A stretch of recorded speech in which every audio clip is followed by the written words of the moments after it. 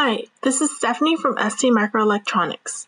This video is addressed to people new to STMicroelectronics and to our STM32 microcontroller family. In this video, I will present to you one of our tools, the STM32 CubeMonitor.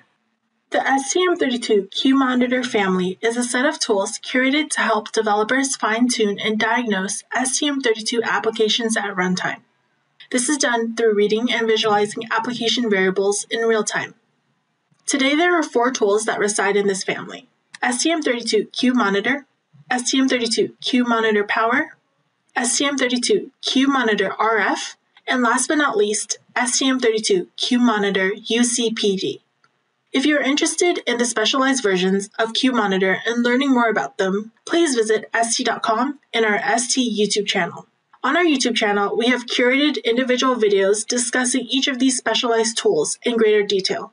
In today's presentation, we will solely be focusing on discussing the STM32 CubeMonitor.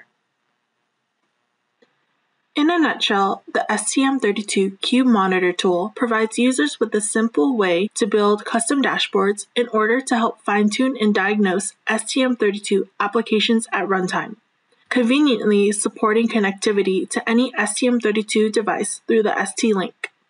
Some key features of the STM32 CubeMonitor include reading and writing variables on the fly from and to RAM in real time while the target application is running, support of 2 modes, direct acquisition or snapshot, enables the logging of data into a file and replay for exhaustive analysis, multi-probe support to monitor multiple targets simultaneously, and remote monitoring with native support or multi-format displays such as PCs, tablets, and mobile phones.